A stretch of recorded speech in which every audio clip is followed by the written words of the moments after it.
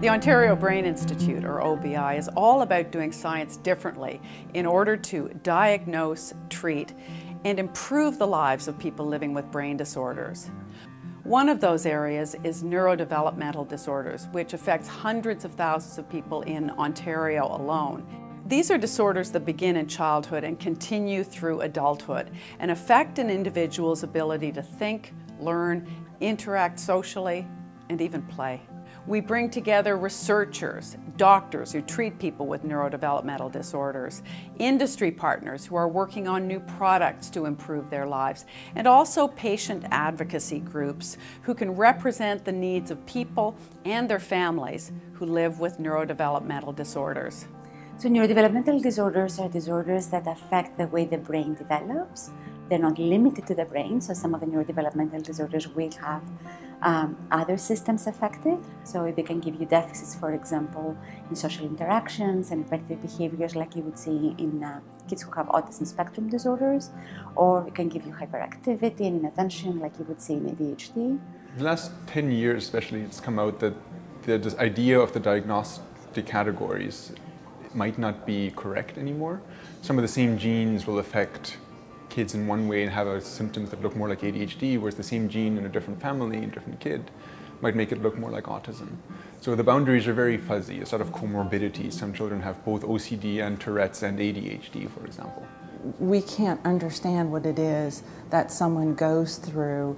When I talk to people with ADHD, what they go through, say for an example, in a noisy room, what that's like for them.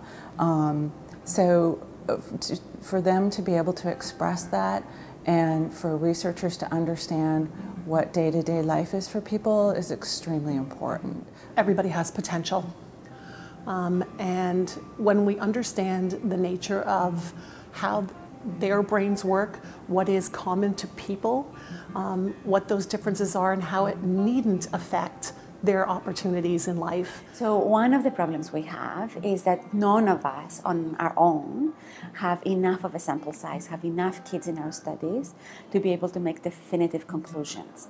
The only way we can get to making definitive conclusions is by sharing data across multiple sites and multiple centers. We look at neuroimaging, we use MRI to scan mouse models of autism. I think when you study all of them, you get to break down the different components. Let's say you find a gene associated with one of them, then you can see how is that applicable to another disorder. So it's very important to be able to communicate with the people who work with the patients. So PON brings a variety of groups together. We have the patients who are participating, and we really are very actively engaging patients on all levels. Not only are patients and families actually participants in the research, but we invite their thoughts on what the research, how the research should be conducted. We have a patient advisory group. The way that we move from knowledge to action is by being in contact with parents all the time. And also with people who are service providers or educators, researchers, and government policymakers. And we take the information that families share with us and we try to put it into as much plain language as possible and to make that information accessible.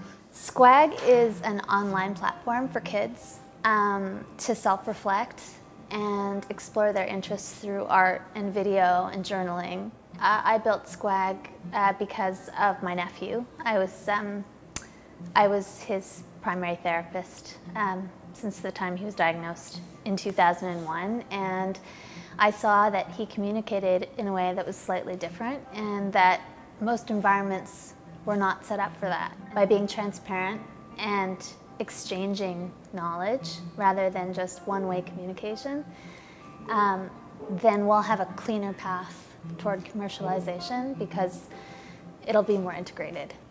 If you're interested in learning more about the OBI or any of our programs, please get in touch with us. If you have any particular questions about a brain disorder, we can connect you with one of our partner organizations because the OBI is doing science differently.